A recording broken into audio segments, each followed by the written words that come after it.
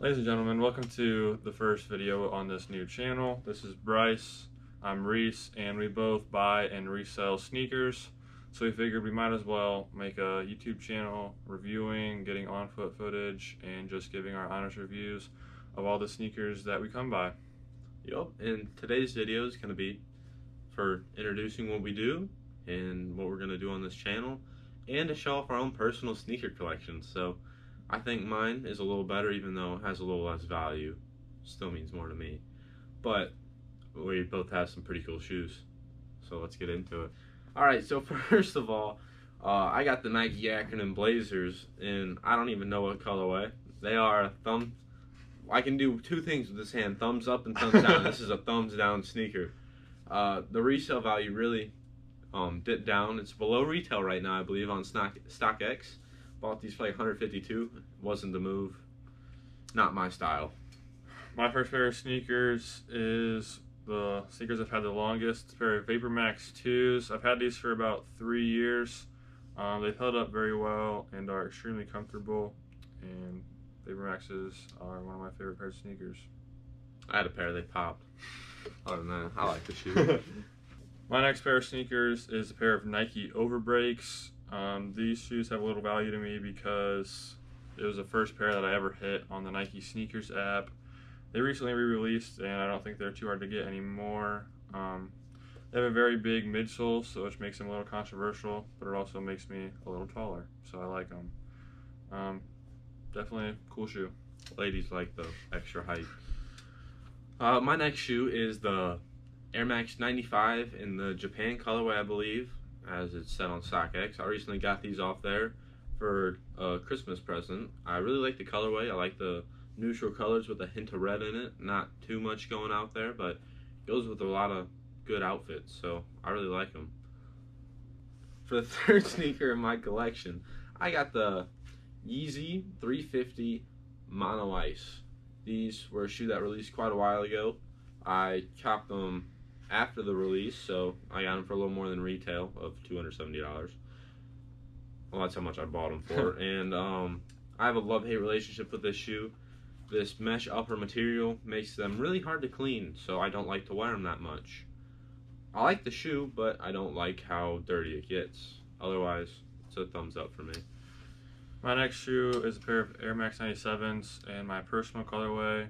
These are a pair of Nike ID shoes, and with the red stripes and the rest of it being all cream, it is definitely a fun shoe to style.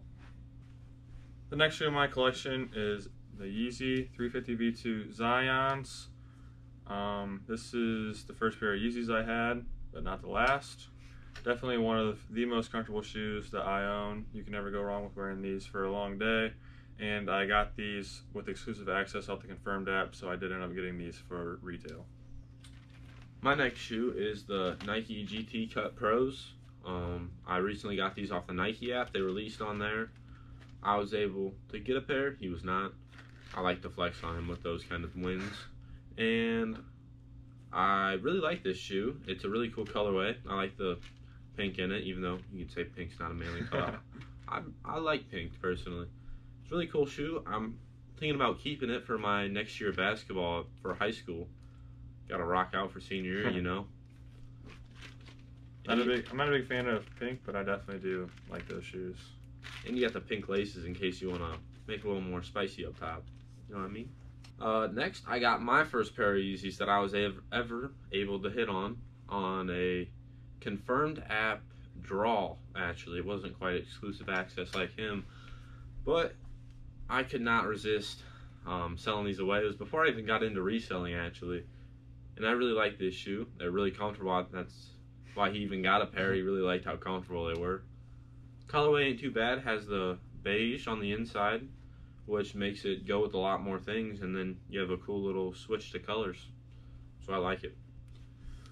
My next pair of shoes is the Yeezy Slides in the pure colorway.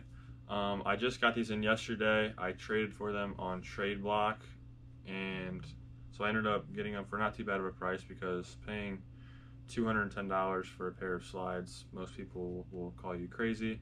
But these are definitely the most comfortable shoe I have in my collection, and there's this colorway and 2 more dropping tomorrow, March 7th, and I'm definitely trying to get all of them. And hopefully I get a pair, because I tried those things on. They're so comfortable. They're astonishing. I really like them. My next pair is yet another pair of Yeezys, and it is the 350 V2 Lundmark non-reflective. I also traded for these shoes, so I ended up getting them for a pretty decent price. The only problem with trading for shoes is instead of making a profit on reselling them, it's a pretty big hit to the bank account when you buy a new pair of shoes. Fees. Yeah, but after getting my first pair of 350s and how comfortable they were, I definitely wanted to get another pair, and I'm in love with this colorway, being a white and gray colorway with the reflective laces. They definitely go with a lot of stuff. And you got that nice little accent hint of beige, which makes it nice. Alright, so I didn't have a shoe the last time since Reese's special and likes to have more sneakers than me. But I got the valuable pairs, except for we both have the same amount of pairs on the way right now, worth the same amount. But these right here are the Union LA, what are the colorway called? The Pistachio? Pistachio, that's what it is. I knew it was some kind of nut. But I got these off the Union LA drop that happened less than a month ago, I believe. I was able to get these. Size 8.5 though, size 12 sold out right before I was able to get through. Overall, this is a pretty dope shoe. It's very interesting in how it has the grids where the leather is not yet exposed, and it's an overall interesting shoe, but I really like it. And there's also more colorways that seem to be dropping. That are going to be landing at my house. And hopefully mine. My last pair of shoes is a Nike collab. It is the Nike Air Max 1 Prada in the Noise Aqua. Noise Aqua. Noise Aqua. I got these shoes a while ago. I bought them off eBay. Pretty expensive pair of shoes. I'm yet to wear them because it's currently the winter months, and not only is this not really a winter style of shoe, but I definitely don't want to wear these in the salt and snow and get them dirty the first time I wear them. And wearing these for the first time is definitely going to be hard with knowing how expensive they are. He claims they're dead stock. Insert video that proves they're not. Tried to hide it, but don't worry, I got the homie hookup of the insider angle of him trying them on. The dead stock shoes? Dead stock shoes. They're dead stock. Dead, They're inside. dead stock. And that wraps up all of the shoes in our collection at the moment and the first video of the channel. I hope you guys liked it and got kind of an idea of what we plan on doing on this channel.